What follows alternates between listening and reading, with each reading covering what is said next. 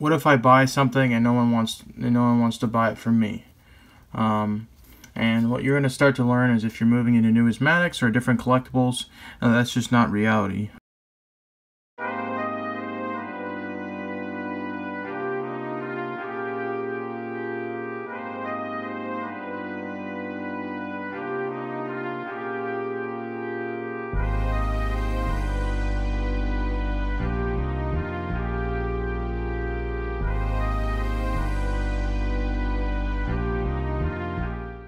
Hey guys, this is Drew with Acoustic Collectibles. Welcome back to a brand new video. In this video, my sister found a lot of cool coins at this antique shop. Found a new connection for us, but we're going to be speaking about a myth about the coin space and collectible space in general. A few cool coins that we got today: 1909 SVDB, 1922 No D. Got some nice coins in from Facebook, a few in from eBay, one from Instagram, so a lot of cool coins to show you guys. I appreciate the support on the previous videos. Here's a few of the coins from a few previous videos back, but stay tuned and enjoy the video.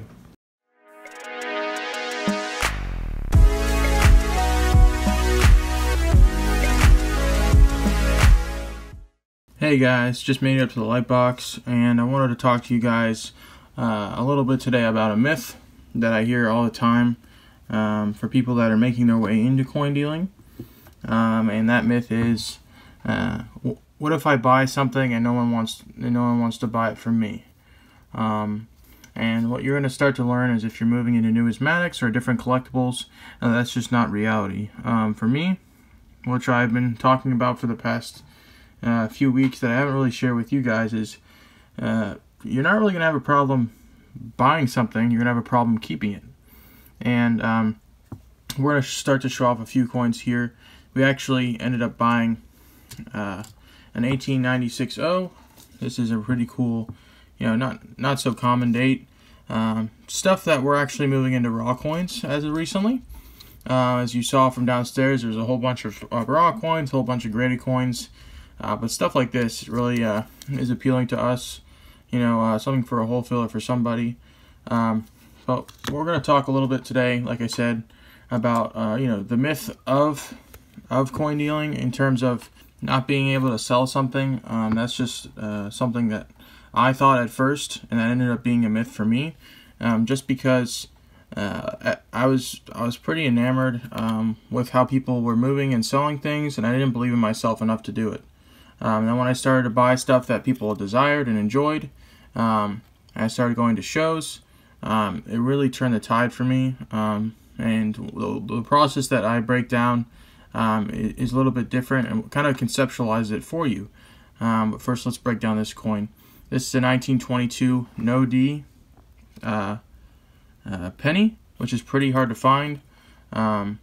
I'm not sure if it has a strong or weak reverse. That's just something I need to learn. I think it might have a weak reverse here, but I got it for a pretty decent price. I got it for like $120. I think these are selling for $300, $350, which is pretty interesting. Just not your everyday coin. But the process that it takes to actually go and buy coins is pretty tough. Like we would have to drive to Orlando or Colorado or even across town, or have to be able to find connections for coins. But for selling stuff, it's not too hard at all. Once you get the right connections, start selling in the right places, start meeting the right people, you selling something is going to be very simple, very easy. It's going to take you a few minutes, actually. And I'll show you guys a few coins that we actually sold as soon as we bought this collection today at an antique shop.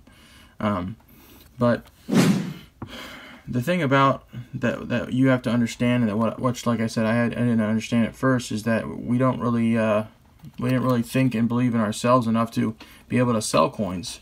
And the process to go buy them and to keep them is a lot tougher, because say someone buys a whole lot of coins, I have to go find new ones, and I have to go find things for new people, for other people to buy, and other people to put in their collection.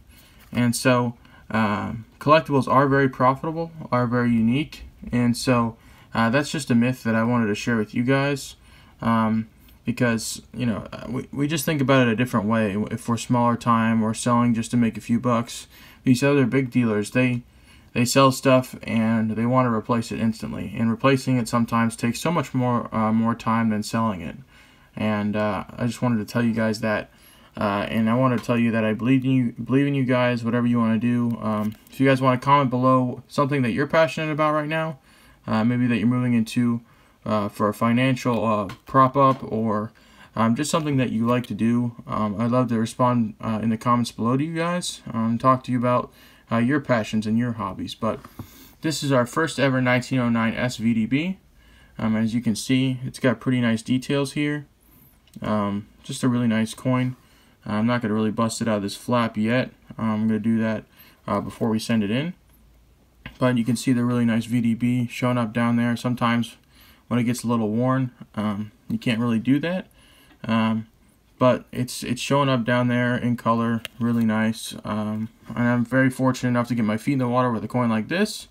And the guy that helped us today was very nice. He goes through collections all the time, and that's we're actually might build a friendship with him and maybe be able to do something in the future. But let's keep showing you guys the stuff we bought from him today. So speaking of things that you can't keep, this is I think 8. Let me see, 1, 2, 3, 4, 5, 6, 7, 8 Carson Cities. These are actually, before I left the shop, I already had a buyer for these. I had someone that I knew would pay the most, and so that's kind of how everything breaks out. You can't keep stuff, when you have the person that might pay the most for it right at your doorstep. So all these coins, I'm going to break it down for you really quickly. I paid $2.90 each for all these coins, and I'm going to sell them to a wholesaler for $345 each. So instantly about $450 for somebody just on these coins. When you break it down that way, it really puts it into perspective of I can't keep a Carson City for someone that might want it, but I also have someone that wants it. And to find this connection, it took us a while to run into cool coins like this at an antique shop. So you're getting that kind of two-sided perspective with these. But let's show you guys them pretty quickly. 1884 CC. Most of these are 63, 62 coins. Some have some toning on them from when they were held in the original roll. That's the rubber band toning from them. Here's another one. Just pretty nice examples. No staple scratches, which is cool. This probably was held at the other end of the roll. We have another 1884 CC here. This coin's pretty beat. I say this coin is 61, maybe 62 if you're lucky. Another 1884 CC here. Pretty cool. Stuff that I don't really jump for joy about anymore. But like I said, for this purpose of this video, it gives you guys a perspective, a vantage point of what I deal with on a regular basis. And many people have been asking, where's your coins at when you post your videos? Why aren't they on your website? Because they're already gone. And that's not something to boast about or be, showboating about. But that's just something that we're trying to keep up with. We were messaged about a few coins asking where were they. You posted them on your YouTube, but they're not on your website. We just can't keep certain things at this time, and so bear with us. We're trying to fill the void when we can, but new stuff is being posted there every single week, and we hope to help you guys out and add some more things to your collection. This is the last CC right here. Pretty nice coin, big hit above the eye, but other than that, pretty flawless. Now we're going to break down into other coins that we bought this week. Just some online stuff, things that I don't see every day. This is an 1838 dime with no stars. Someone was offering this on Instagram, and I haven't seen one of these sell in I think over a year. Many of these are being held, or they're just so rare that you don't see them every day. So it gives us that kind of diversity at the shop that people don't really get to see too often. This coin I think will be wonderful for someone's set. I think this was the first year for these. I have to double check. I almost bought one of these yesterday at the Austin show, but didn't get a chance to. But like I said, very nice. It gives us some diversity, and can't go wrong with that. Up next, we have a guy from Facebook that we bought from this weekend. It's an 1886-0, tougher date. Nice original coin. He sent these in to get true views, rightfully so. I mean, just gorgeous examples. I love handling tougher date coins like this, as you know. Just, you know, I love it. I love it. This is actually a tougher date 1882-0. This is an MS61 dimple. You don't see that every day, mainly because when you're starting to get those hits and bag marks in the fields, it's very hard to get dimple attached to a coin. But this coin actually ended up hitting dimple for us, which is very awesome. And you know, 1882-0, like we were talking about in the submission video a few videos back, is a very hard thing to attain in higher grades, just because few were minted, a lot were melted down. But this coin is stellar. Just so many hits on the obverse that it really detracts the grading portion, but still a lovely coin. Wish it would grade higher, but if it graded higher, I'd be in deep waters with the money on this coin. And last but not least, from the buys from this weekend from our friend on Facebook, this is an 1883-0. I think he expected the grade to be a little higher, but it looks like the strike is very weak when you look at the hair here. You can kind of see the luster going through it. The strike's also weak right here on the eye. But other than that, I mean, look at the cheek. The cheek is just amazing. Wow. That cheek is phenomenal. We flip it over. Really flat breast feathers, as you can see. But once again, really clean in the fields. This coin, I think, is highly undergraded for some reason. I mean, just look at it from afar here. Let me know if you guys think this coin's underrated. I mean, I see a fingerprint there. Start to kind of angle it in certain directions because sometimes it can be hard to show it and see it. But I mean, look at that coin. It's really nice. I love handling PQ examples like this one. And last but not least, I wanted to show you guys these two coins we're actually going to be sending into CAC. Found these on eBay. This is a 1954S Franklin half dollar. It's got a big fingerprint to the right of his face. But I mean, it's a pretty flawless coin. I think this coin could have 65 or better.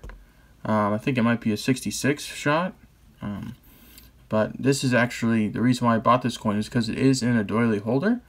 You can kind of see from the background here, they have the retro doilies, but these are the original doilies. And it actually breaks apart in two pieces here.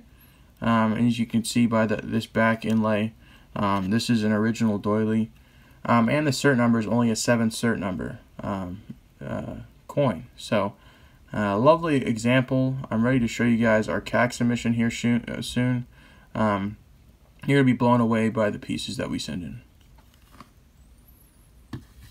And let's show you guys the last coin of the video. This is a 1936S MS65 full bands Mercury dime. We actually bought this one in the same exact package as the other doily. This one I think has a strong shot at a gold CAC as well. It's so hard to actually capture. This holder has a little bit more wear on it than normal. But, wow, the luster on it is very nice. I think this coin is a 67 all day long. And if it ends up being in 67 in full bands, it actually is a pretty expensive coin. So I'm going to let CAC take a look at this coin and let us know how it did.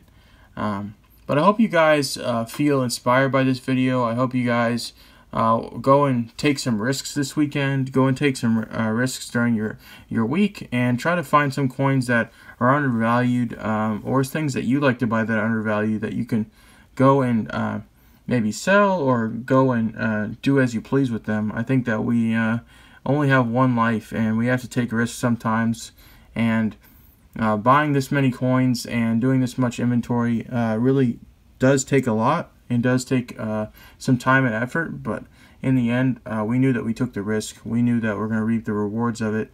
Working hard is something that we pride ourselves on here at Akusha Collectibles. And I hope you guys have a great rest of your night.